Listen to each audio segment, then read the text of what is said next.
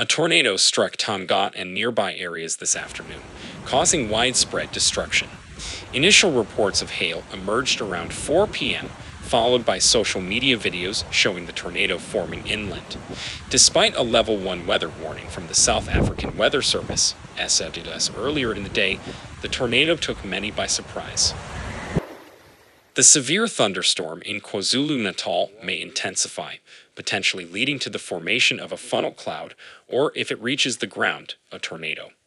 Numerous videos circulating on social media suggest that a tornado might have occurred in the area, supported by observations and squall lines. The atmospheric instability, presence of a cutoff low over South Africa, wind shear, and unstable conditions in KZN have created conducive conditions for tornado development.